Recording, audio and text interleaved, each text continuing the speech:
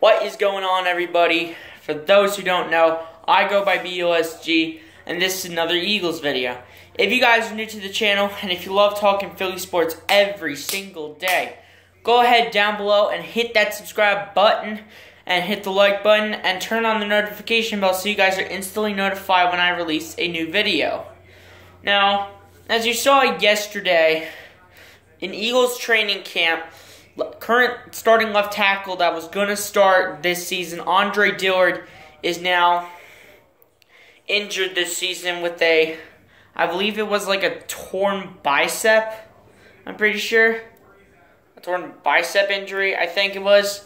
Anyway, he is officially out for the entire NFL season in 2020, and it's not looking so good for the Eagles' offensive line as of now.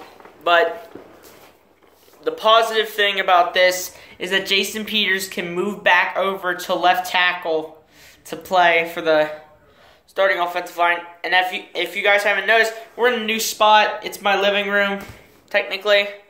So, and I got the training camp live on in here. And anyway, back to the topic. Anyway, Andre Dillard is officially out for the 2020 season with a torn bicep. And Jason Peters is going to take his place at left tackle. And now, your current starting lineup with this switch here is left tackle as Jason Peters, left guard as Isaac Seumalo, center Jason Kelce, right guard Matt Pryor, and then right tackle Lane Johnson. So that, in my opinion, is actually not a bad offensive line, but it's not going to be the same with Andre Dillard. But Jason Peters is back to his usual spot that he's normally interested in. So, he's back to his normal spot. But Andre Dillard being out, he had a chance to make a statement in 2020 for his first season playing as a starter, but he had a torn bicep. I believe it was, like, Joe Osman who took him down. Because when Andre Dillard was apparently tackling him, and Joe Osman were going head-to-head, apparently Joe Osman was the one taking him down. But our defense is going to be heavy this season. Our defense is going to be big-time heavy for any offensive line to handle. Well, barely any offensive lines. The Ravens. Anyway, so to Andre Dillard injury, the offensive line still looks okay. I mean, Jason Peters at left tackle, Isaac Seumalo at left guard, Jason Kelce center, Matt Pryor right guard, Lane Johnson right tackle, and we all know that Jason Peters is very injury prone. He's very injury prone. He gets injured every year. So that's why if Jason Peters goes down, then Prince Tega, I don't care how you pronounce his last name, is probably going to replace him. And to help out Matt Pryor, I think he's going to have both Nate Herbig and Jack Driscoll there to help him out. So, hopefully this will still be good. But if we want to go ahead and try to find someone to take either Matt Pryor's place or Jason Peters' place, since Jason Peters is so injury prone, we can. There's a few guys out there. I can't name them, basically.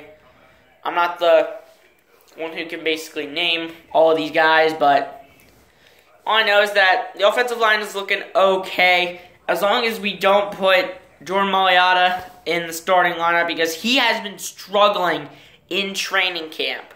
He has seriously been struggling in training camp.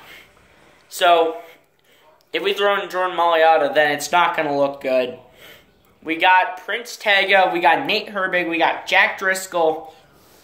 I mean, why would you throw in Jordan Mailata when you have those three guys? I mean, Nate Herbig is around 334 pounds. And Prince Tega and Jack Driscoll are both rookies, but they're both really good rookies and have been having insane training camps.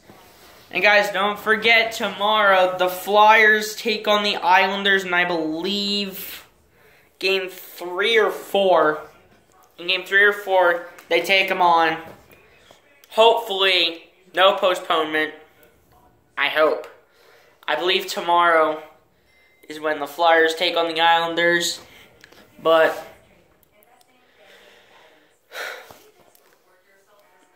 all I know is that Jason Peters needs to be healthy. He needs to be healthy, and if he's not, we have a young Prince Tega to back him up. And to help him at Pryor, we got Jack Driscoll and Nate Herbig to back him up. So I think we're gonna be okay. But if we want to go out and try to sign like an offensive lineman, I think we could do that.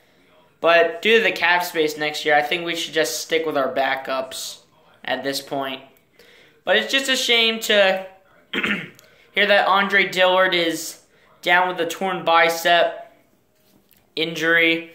It is possible for Brandon Brooks to come back, but right as of now, it's going to be Matt Pryor starting at right guard, Jason Peters at left tackle again.